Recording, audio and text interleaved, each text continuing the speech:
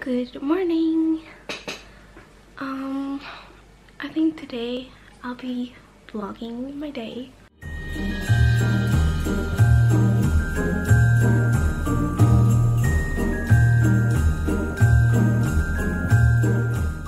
It's really nothing exciting. I have to edit the next video you will see.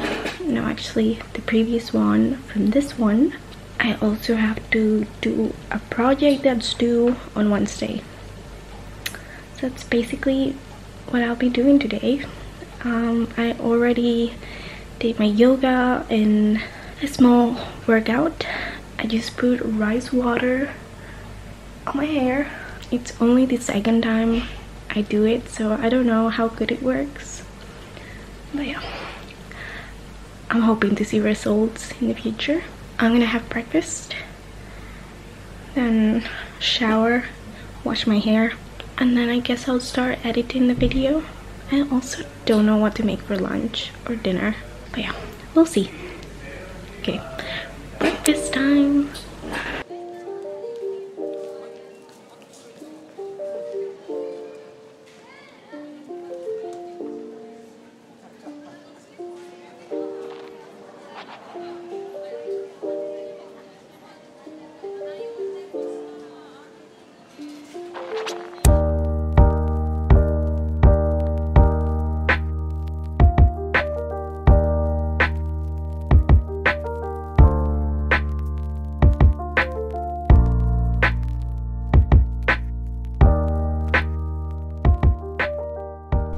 Well, it's a while later.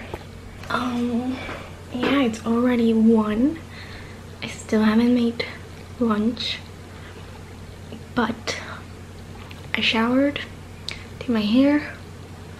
Okay, I don't know why the light is so dark. Let me check.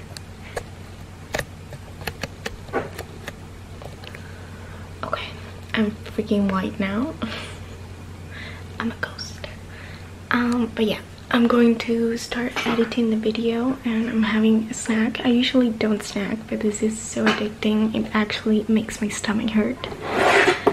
It's these Christmas marshmallows and they're covered in chocolate. They are also known as Eskimos, I think. So yummy.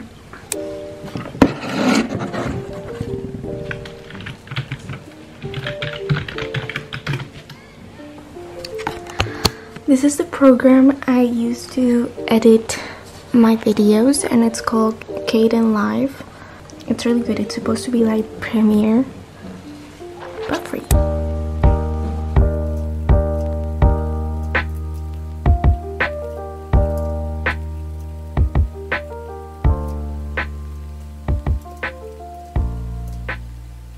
I honestly think this video editor is really good to be free. I've been trying different editors because I also did a communications major at university, so I actually do have quite a bit of experience with editors.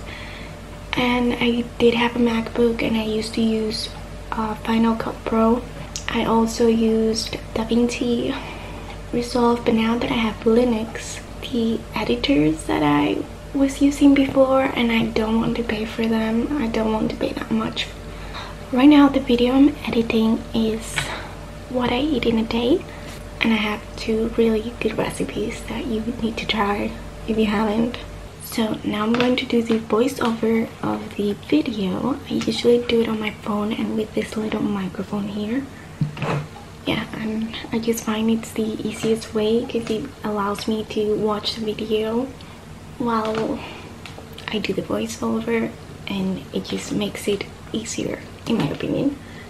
I know you can do it in the editor, but the problem is that there are always like 100 mics showing up and I don't know which one this is, and it takes me a while to figure it out. So yeah, this is just easy, fast. I always forget the name and yeah, it's just better.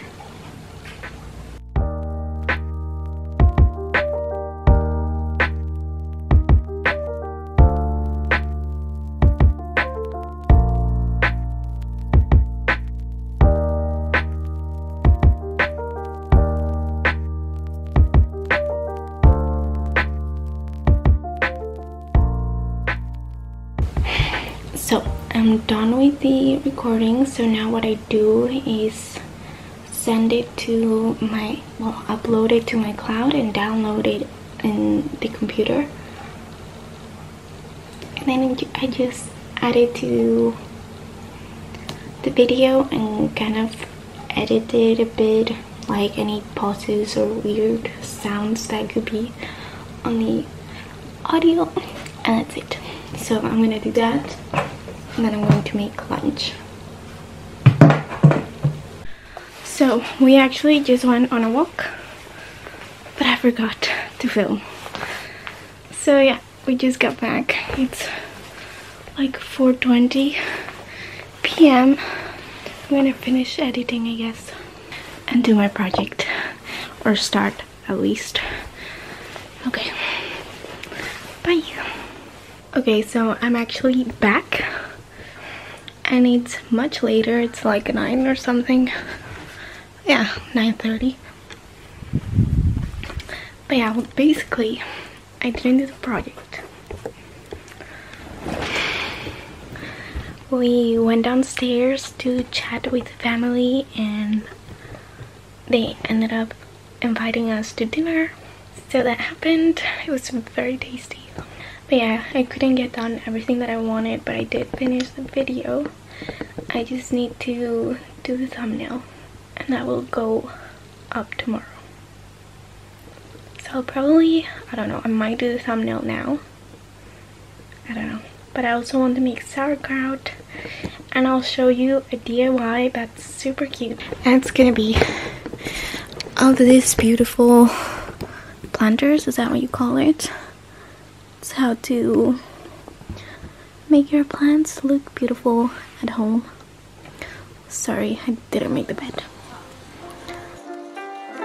So for today's DIY, I'm personalizing these planters to make them look super cute and beautiful. I think it's a great Christmas gift if you want something cheap and easy to do, and also very cute. This is your gift. So for this you will need a planter. It definitely does not need to be that size. Some paper napkins, primer, glue, and varnish and brushes. So you want to start by priming the planter. This will make the napkin stick to the planter better, and it will also serve as a background. That's also why I'm using black, but you can use white or clear primer if you want. And I'm also doing the part of the interior. Basically, I will be putting napkins everywhere that is visible. And also, like, the same thing goes for the water tray.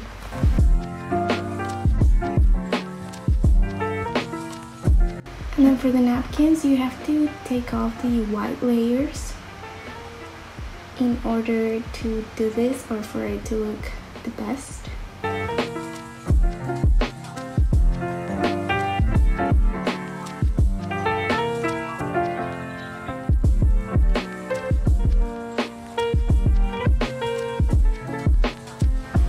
And then you want to get some water and the white glue, and basically do a glue water mixture, and this will save you some glue.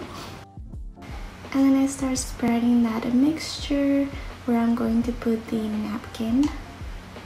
I only put a little bit, and then I put the napkin, hold it, and then start putting the glue mixture over the napkin to make sure it stays.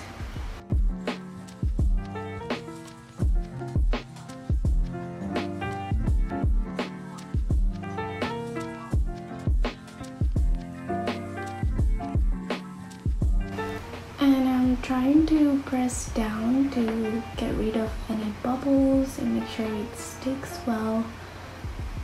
You can also cut the napkins in smaller pieces and make it look nicer, but it's such a big planter that it would take me a whole year to finish it if I did it like that.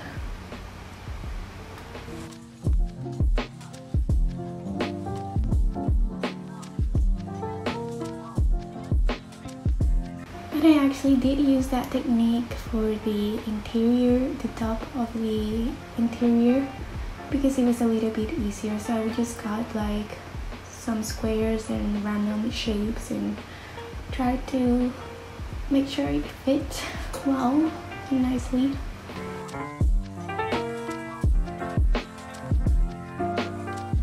And the same thing goes for the tray. I cut it in small pieces and use the same technique.